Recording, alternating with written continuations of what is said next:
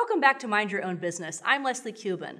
We're here with Don Neder of SpeedPro Imaging in Norcross, Georgia, and we're talking about, is it the right time to start your own business? How did you know for you and your family that it was the right time to make that leap? It's a hard decision, and what I kept coming back to was I could wait a year and still be asking the same question. Then I could have been a year down the road to starting my business. And I know that starting a new business is a lot of hard work, and I decided I'd rather get started as soon as possible. I decided in the summer of 2007, probably the July timeframe, August, that I want to open up a business. I want to find one.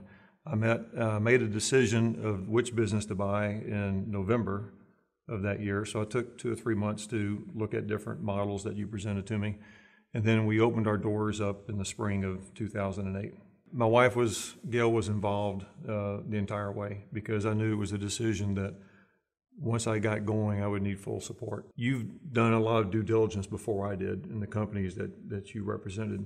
So that helped give me a comfort level of the company I was looking for had already met a base criteria that I knew would be important to me. So then it was more a matter of finding the model that I felt, and the ownership of that franchise was very important to me, and getting a chance to interact with them. So you helped lead us down the path based on what my personal goals were and what my business goals were, aligning those with the models that were available. Thanks for joining us on Mind Your Own Business. Next week, we'll explore the options available in franchise opportunities.